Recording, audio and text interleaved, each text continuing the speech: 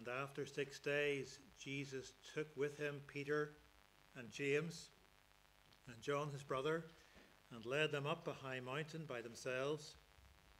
And he was transfigured before them, and his face shone like the sun, and his clothes became white as light. And behold, there appeared to them Moses and Elijah talking with him. And Peter said to Jesus, Lord, it's good that we are here. If you wish, I will make 3 tents here, one for you, and one for Moses, and one for Elijah. He was still speaking when, behold, a bright cloud overshadowed them, and a voice from the cloud said, This is my beloved Son, with whom I am well pleased. Listen to him. When the disciples heard this, they fell on their faces and were terrified. But Jesus came and touched them, saying, Rise and have no fear. And when they lifted up their eyes, they saw no one but Jesus only. Please turn for a few moments to 2 Peter chapter 1, reading some verses from 2 Peter chapter 1, verses 16 to 21, in which Peter refers to this encounter that he had with the transfigured Christ. 2 Peter chapter 1, verse 16.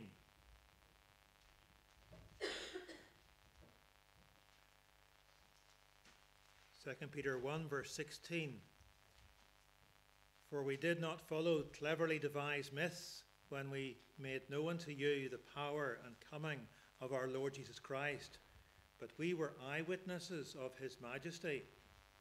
For when he received honor and glory from God the Father, and the voice was borne to him by the majestic glory, This is my beloved Son, with whom I am well pleased, we ourselves heard this very voice, born from heaven, for we were with him on the holy mount. And we have something more sure, the prophetic word, to which you will do well to pay attention as to a lamp shining in a dark place, until the day dawns and the morning star rises in your hearts, knowing this first of all, that no prophecy of Scripture comes from someone's own interpretation, for no prophecy was ever produced by the will of man, but men spoke from God as they were carried along by the Holy Spirit.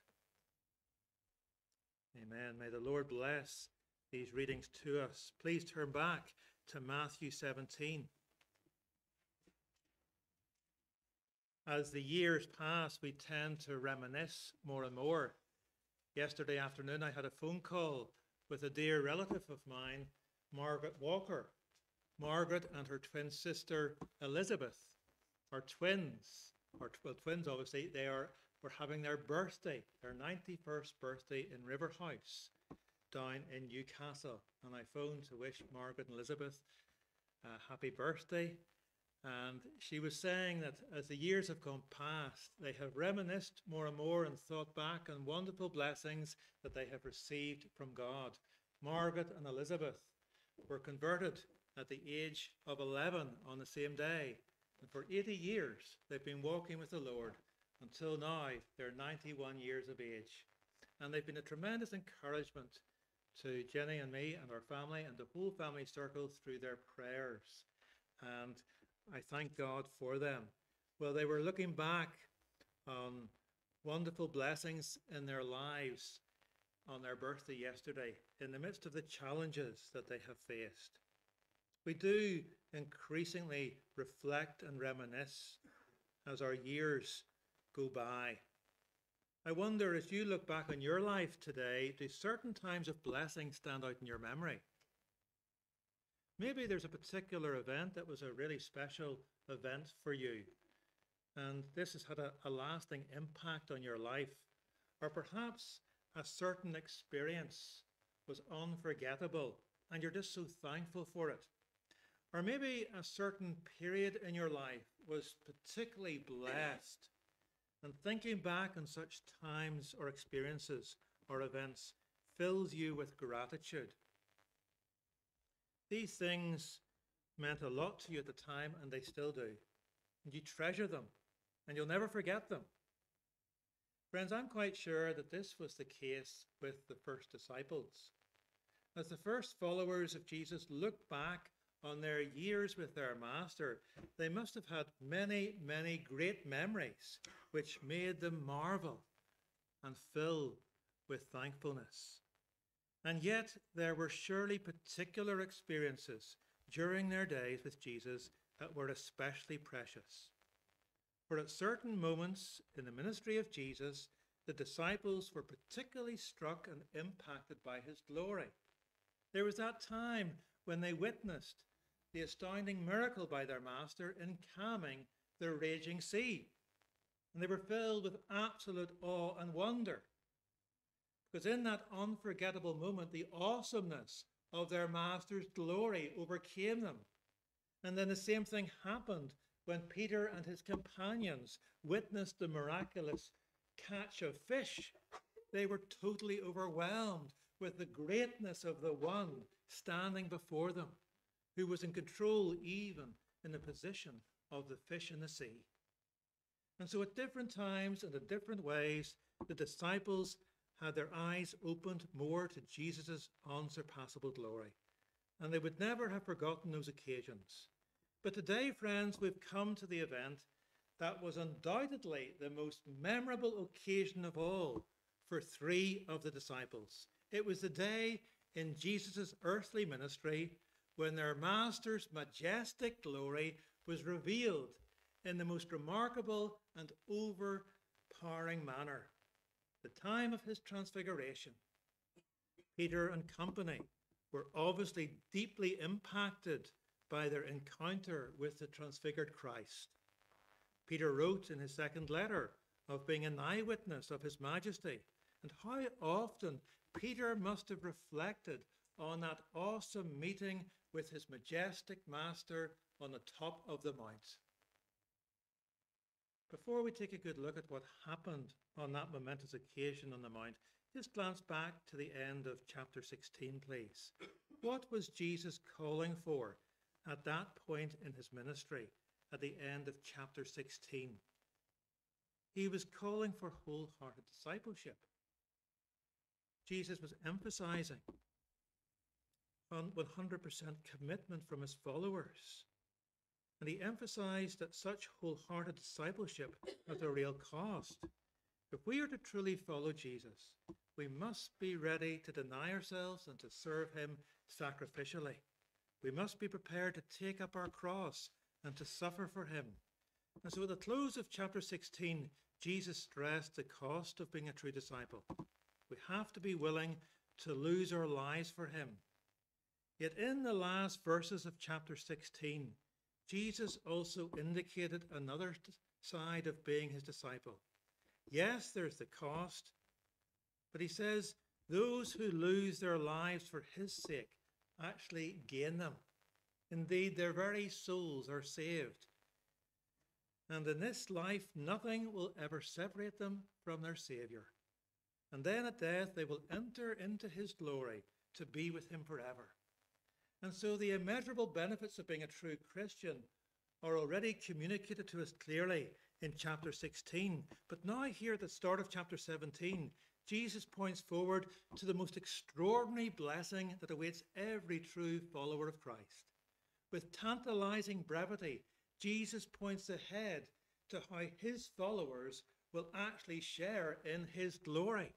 Indeed, his followers will be glorified along with him in the world to come. Before we consider this extraordinary episode, note Jesus' words in chapter 16, verse 28. Truly I say to you, there are some standing here who will not taste death until they see the Son of Man coming in his kingdom. Now, at first glance, these words are puzzling.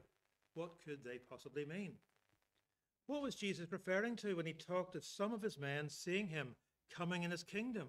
Well, I believe an obvious clue lies in the very next words, chapter 17, verse 1. After 6 days, Jesus took with him Peter, James, and John, the brother of James, and led them up a high mountain by themselves. Jesus took these men with him to witness his transfiguration. Friends, Matthew clearly draws a connection between what Jesus said in chapter 16, verse 28, and what happened on the Mount of Transfiguration from chapter 17, verse 1 onwards. Because there on the Mount, as he was transfigured, 3 of his disciples would see the power of God's kingdom before their very eyes. They'd behold the King of Kings in his resplendent glory. And therefore some who were standing with Jesus, as he made this prediction in verse 28 of chapter 16, would witness the glory of God's kingdom in an altogether new way at the Transfiguration. It was as though they would catch a glimpse of all that Jesus would be when his kingdom would finally come. His overwhelming kingly glory would be momentarily made manifest to them. And therefore, according to Matthew, Jesus' words in chapter 16, verse 28, were fulfilled at the end of that week when Jesus took his 3 companions up the high mountain. Friends, there are a number of features I want us to note of this extraordinary event. Firstly, the appearance of the sun. In verse 1, we're told Peter, James, and John head up the mountainside with their master. Jesus was taking these 3 and reminds us of their privileged relationship with him. On other occasions, Jesus also looked to these men in particular. For example, they were the only men who were allowed into Jairus' house. These 3 were the only ones privileged to see Jesus raise Jairus' 12-year-old girl back to life again. And then again, these 3 were the ones whom Jesus took into the Garden of Gethsemane to watch and pray with him. Plainly, these 3 guys had a special relationship with Jesus. They were given more access to Jesus at key moments in his ministry. They were even more privileged than the other disciples. This was evidently the case once again here at the Transfiguration. Here they accompanied Jesus up the high mount to witness this remarkable event. Now, the mention of the high mountain is significant. In Old Testament times, where had God revealed himself to both Moses and Elijah? On the Mount of God, on Mount Sinai. On that mountain, both Moses and Elijah had received a vision of the glory of God. And therefore, in going up a high mountain, Jesus wasn't just seeking solitude for himself and his men. Jesus was communicating to them something of the immense significance of what was about to happen. On that very mount, the glory of the living God was about to be revealed to these 3 men. And it would be an even more wonderful revelation than those given to Moses and Elijah. On this high mount, these 3 disciples would witness the human appearance of Jesus altered in the most awesome manner, and they would behold the radiance of God's glory. Well, this is precisely what happened. On that mountaintop, within a few meters of them, these 3 men saw the human appearance of their master clearly change. For just a few moments, the veil of his humanity was lifted, and the body of Jesus was enveloped with splendor and light. Now, the Chambers Dictionary states that a transfiguration is a transformation or a glorification in appearance. Well, that is exactly what was happening to Jesus here. His appearance was transformed as he became radiant with glory. Now, Mark put it this way in his gospel account. His clothes became dazzling white, whiter than anyone in the world could bleach them. And so the appearance of Jesus was gloriously transformed.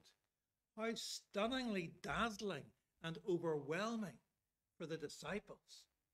In the Old Testament, the glory of God is at times expressed as shining brilliance or as a bright light. We were singing Psalm 104. O Lord my God, you're very great. You're clothed with splendor and majesty. He wraps himself in light as with a garment. Well, here, friends, is Jesus wrapped in light. Yes, here is the Nazarene, our Savior, enveloped with brightness, and his unsurpassable splendor was unveiled, and his glory radiated with overwhelming brilliance. And for these few short moments, Jesus resumed the divine glory that was his with the Father before the world began. And so for these most privileged disciples, faith momentarily passed into sight, because they actually beheld with their very eyes the exalted, glorified Lord. The King of heaven shone before them in his overwhelming glory and majesty. Clearly, this was the highest honor for these disciples. And what an encouragement to their faith it was in the years to come. As these disciples served their master in the midst of painful persecutions in the days that followed, this was a moment that they would reflect upon often. And it would have spurred them on, wouldn't it? Because they knew that no matter what the cost of serving Christ, no matter how severe their sufferings, they were serving the King of Kings, reigning in resplendent glory. They had been eyewitnesses of his majesty, and so they had no doubt their master was in complete charge of his entire creation. Their Savior was supreme, reigning in splendor, even over the persecutions that they were suffering. But friends, this mountaintop meeting wasn't just a tremendous boost and encouragement to the early disciples. Their extraordinary encounter is also a wonderful encouragement to you and me if we are following this King today. Christian friends, whatever our present circumstances, our Savior is still supreme and sovereign.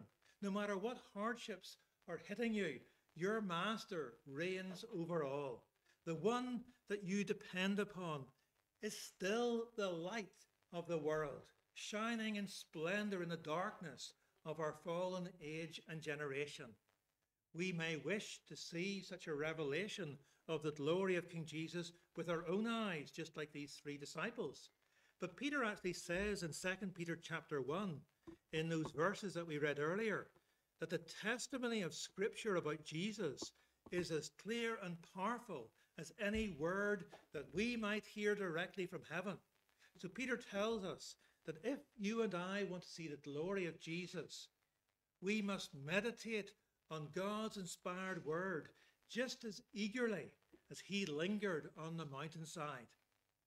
And therefore, friends, there's wonderful encouragement here for disciples of Jesus in every generation in this transfiguration, because we can all still see the majestic glory of our sovereign Savior as we dwell upon his word and as his Spirit opens the eyes of our hearts increasingly to our Savior's kingly splendor. My friend, do you think about this as you open this inspired book day by day in your home and as you come to church? Do you appreciate how you can encounter our reigning Redeemer as you turn to this truth day by day? And are you praying for the eyes of your heart to be open to his splendor increasingly? The transfiguration of Jesus isn't just a powerful encouragement for all of us who have surrendered our lives to him. It's also a solemn warning to all who refuse to submit to the King of Kings. Because what has Jesus just been speaking about? He's just declared at the end of chapter 16 that he will come again. He's announced that the Son of Man will reappear with his Father's great glory and with his holy angels. And what will be the purpose of his return? What will King Jesus do when he reappears? The Lord will perform a most solemn, earth-shattering responsibility and duty. Christ Jesus will carry out his judgment of all people everywhere. And so the sovereign Savior will return in overwhelming glory, and all people across the globe will stand before his judgment throne. Therefore, friends, there's a vital link between chapter 16, verse 28, and chapter 17, verses 1 to 8. And the link is this: the transfiguration in chapter 17 was a momentary revelation of Jesus' kingly majesty. And this revelation points way beyond itself to the end of the world mentioned in chapter 16, because on that final day, all eyes shall behold the kingly majesty and almighty power of Jesus Christ. So do you see, the Transfiguration is a solemn, solemn warning to everyone who has not yet bowed their knee to Christ as Lord. It says to them that the day is approaching when there will be no hiding from him. And on that final day, they will be confronted by this majestic King as their judge. And they will have, if they've remained unrepentant, he will condemn them to eternal punishment in hell. What fear will grip their souls when they see the Son of Man appearing in the clouds? They will be overcome with terror, along with millions upon millions from all nations of the earth. They will mourn with inconsolable grief, because they will be suddenly convicted of the gravity of their guilt and of the sinfulness of their stubbornness. Jesus tells us this himself in Matthew chapter 24.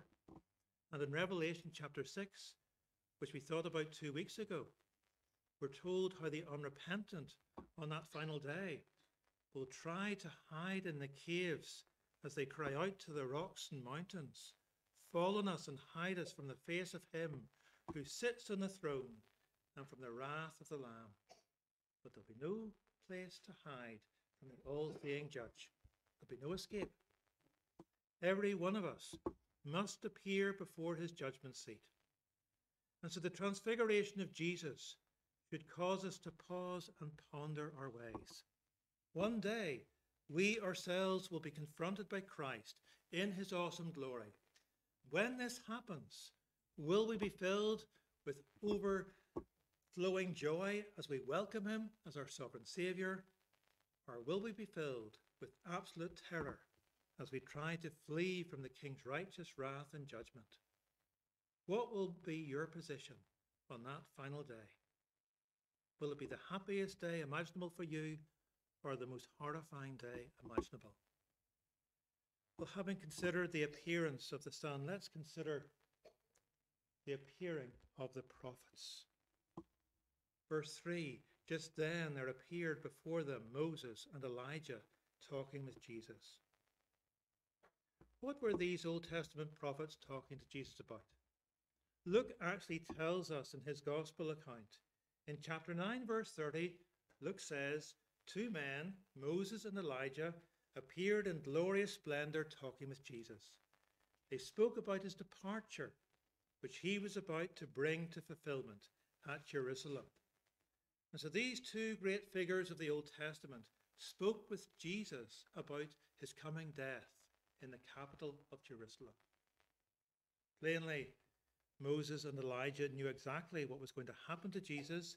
They knew that wicked men would put him to death. But this would be no tragic accident. As we're told in Acts chapter 2, verse 23, the death of Jesus was by God's set purpose and foreknowledge. And therefore the death of Jesus was not something that would happen because God's plan had gone wrong. The God of heaven meant for his Son to die. Indeed, God had planned this death before he'd created the world. For this was the way his people would be saved. So this is what Moses, Elijah, and Jesus talked about on the mount that day. They discussed this approaching act of sacrifice by Jesus, the greatest sacrificial act in the history of mankind. They spoke together about how God the Father was working out his plan of salvation through his Son. So they talked about the coming crucifixion. Now, the whole of the Old Testament pointed forward to this pivotal event in the history of the world. Both the law and the prophets were all about the coming Messiah and his atoning death. Well, what God had foretold in the Old Testament down through the centuries was now about to be fulfilled. The long-awaited Messiah was now about to give himself as a substitute for his people on the cross. Christian friends, the appearing of these prophets. It should be a tremendous encouragement to you and me, for it reminds us that the wonderful plan of God to save us, his people through Jesus, has been carefully worked out. Saving us from our sin and rebellion wasn't an afterthought of our God. He'd purposed all along for his people to be saved in Christ. We live in a world of apparent chaos and confusion. Man's wickedness seems to have no bounds, and his rebellion against God is evident on every side. But in the midst of all the sin and godlessness of our age, the God of heaven is working out his glorious plan of salvation, and his saving purposes through Jesus are being fully accomplished. The Lord is saving his people. Our Redeemer is building his church. Our King is extending his kingdom. He was doing it in Old Testament times. He was doing it in the early church, and he's doing it today. Christ's glorious, gracious rule is being extended throughout the world as his gospel goes forth to all nations. We never hear about this on the BBC or Sky News. The advance of Christ's kingdom is never discussed on political programs. But this is what is happening behind the scenes. This is what our God is doing behind the headlines. Our King is working out his amazing plan of salvation for the blessing of his people and for the glory of his name. Let's think thirdly together about the approval of the Father. Verse 5 records the resounding words of God the Father. But note, just before we have God's wonderful words, Peter blurted out something silly. Peter and his companions had been half asleep, it seems. Luke tells us this in his account. Well, suddenly the three of them were wide awake, and Jesus, in all of his resplendent glory, stands before them, accompanied by Elijah and Moses. Well, clearly the disciples were totally overawed, and James and John, not surprisingly, were speechless. What they were witnessing was literally out of this world and totally overwhelming. But not untypically, Peter blurted out the very first thing that came to mind. Lord, it's good for us to be here. If you wish, I'll put up 3 shelters, one for you, one for Moses and Elijah. Mark says that Peter didn't really know what to say. He was so overcome. And so Peter would have been better to have said nothing, like his 2 friends. But impulsive Peter blurted out this proposal without really thinking. His offer to build 3 tabernacles shows that he totally misunderstood what was happening. Peter seemed to think that the final age had dawned, and that it was now time for all of God's people to dwell together. It appears Peter thought that the kingdom of heaven had arrived in all of its fullness, and that Moses and Elijah were here to stay. And so Peter proposed making tabernacles for them. He didn't realize that Moses and Elijah were only back for a fleeting visit, helping his master prepare for the horror of Calvary. Peter must have forgotten everything Jesus had said about how he must suffer and die. Well, following Peter's foolish words came the wise, wonderful words of God the Father. As a cloud overshadowed them, the Father declared, "This is my Son whom I love. With him I'm well pleased. Listen to him." What was the significance of the cloud? In Old Testament times, the cloud had been the sign of God's presence, his Shekinah glory. Think of when God's people were in the wilderness. When Moses was on Mount Sinai, a cloud covered the mount. And so the cloud was a sign of God's holy presence back at the Exodus. Well, the cloud here in Matthew 17 was a symbol of the same reality. It was a sign that God the Father was present. From the cloud, God the Father declared these hugely significant words. "This is my Son, whom I love. With him I am well pleased." Plainly the Father was conveying his total approval of Jesus, his Son, in the clearest possible manner. The Father was telling his Son and telling the world that Jesus was his beloved Son. and his Son brought him great pleasure and delight. But why did the Father make such a moving declaration at this point?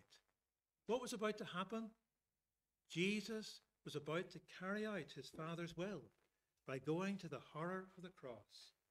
That was his Father's will, for him to suffer the punishment for the sins of all his people.